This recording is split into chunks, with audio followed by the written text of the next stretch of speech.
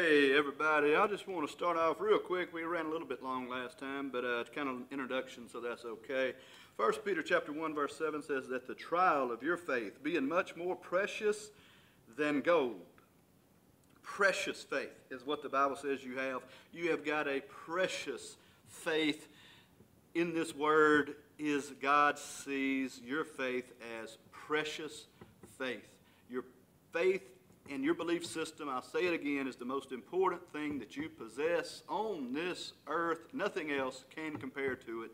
Your belief system is that valuable to you. But like we said yesterday, it has to be your belief system. It can't be what your pastor teaches, what the guest minister said. I tell you, I got a favorite TV preacher. They say this. No. That's good. They're going to have their faith tested as well. But your test and your trial is what you're living in. And we said yesterday that it's not necessarily God bringing the test. It's not necessarily the devil. It's because you're just here.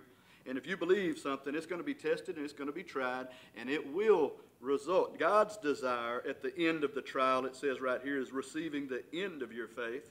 And if we were to say here, since with our last series, we talked about the enemy and his tools, his tricks, and his objective is to steal, kill, and destroy.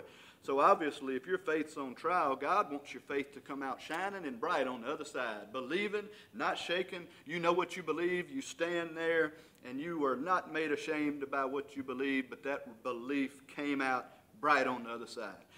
The enemy's goal, when he comes in to try to move you and shake you, and the trial comes, his goal is when the trial does come, that you come out on the other side, no faith, confused, stripped of all the things you believe. I don't know what to believe now. My goodness, it didn't work, this didn't work, that didn't work. They didn't get it.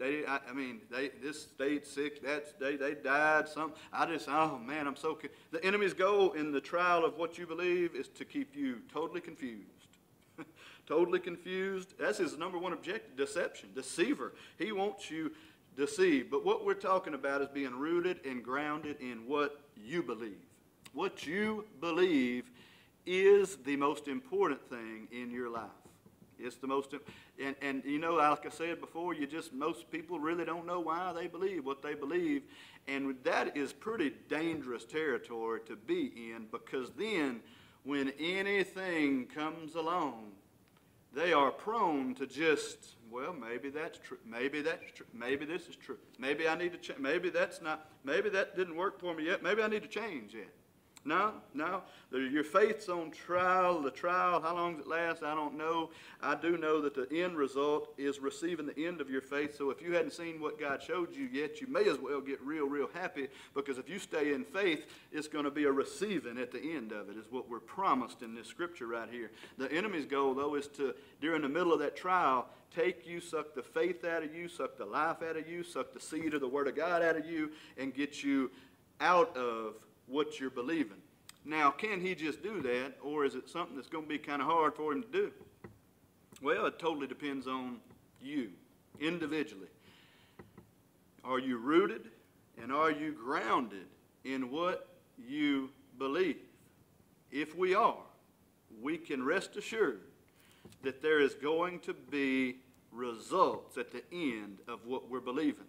Now, if we're not rooted and we're not grounded, and say our root system is not developed, my belief system is not deep, and your belief system ought to be from here to halfway to China. It ought to be so deep that I believe this, man. I believe it.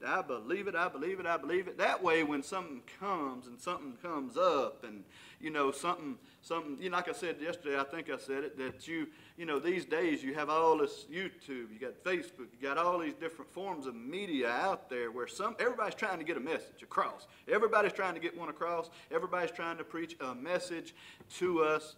But we have to have our beliefs formed and founded, and it has to be able to be solidified by the Word of God. Word of God as a believer. Now, you might be out there watching this, and you might say, well, I don't believe that Bible. Well, you're not even rooted anyway.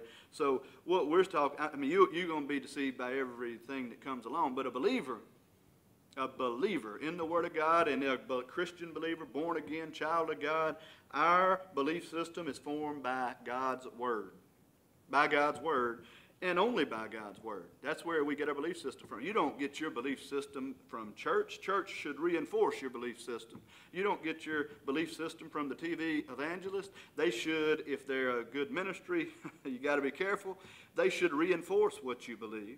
If you're going to watch it, you call yourself feeding your faith, then you should have your faith reinforced. Man, every time you step foot in a building that's preaching the Word of God and you know it's a solid Word, it should reinforce and strengthen that belief system. Man, I'm coming in here to get strong. I'm coming in here to solidify what I believe. And nothing more important, I've told our people here, nothing more important really than church members, congregational members, to sit in the seats and just get rooted, not in the seat, but in the Word. Nothing more important. I've told our folks here, your belief system, you ought not just take everything I say, go out there, believe it and all, or Pastor Roddy said this, they said that. Now, what did the Word say? What did the Word say? Too many people out there saying what somebody said, some man said. You got to be able to take me in the Word of God, show me why you believe what you believe, and break it down and look to God's Word. It is what's going to be tested. It's where the trial is going to come from. And the enemy hopes that your root system is not strong enough so that when something might blow in, and it's funny that it's worded like that, the wind blows over trees. Well, James also said that you need to be solid in what you believe, because when every wind of doctrine blows in, you'll be standing strong, and it won't come, and you won't be like a double-minded man saying, I believe this today, this month, that next month. And we're not confused. We're solid in what we believe. It is God's Word. Hopefully God's Word is what's changed your life. A lot of people say, church changed my life. Well, it really didn't. Really didn't. Some man changed my life. No, if that man's Jesus, that's good.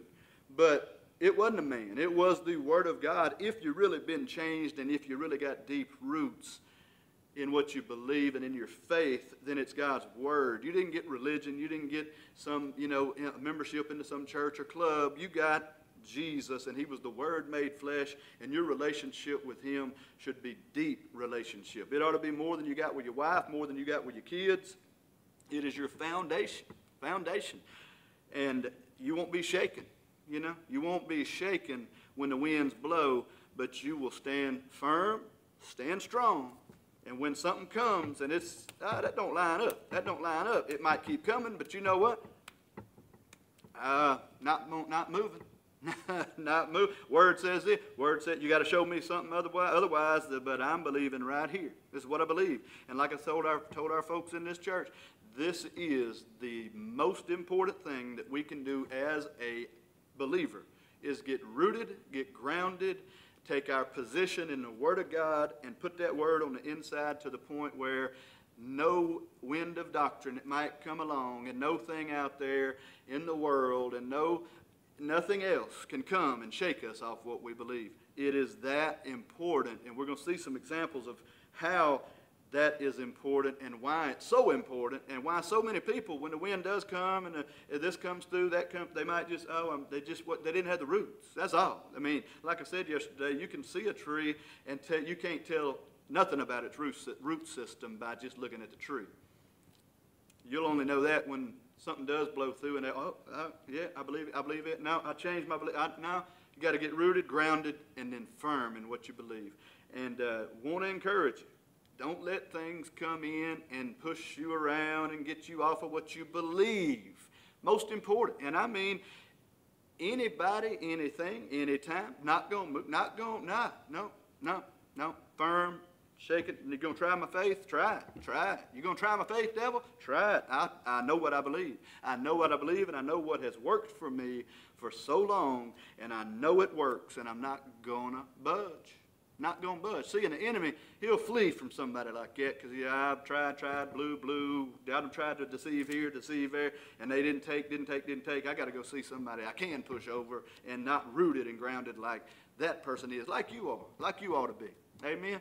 Going to come back tomorrow to talk about some more things. Plenty of scripture on this subject, and we're going to look at some more tomorrow. Be blessed. Bye-bye.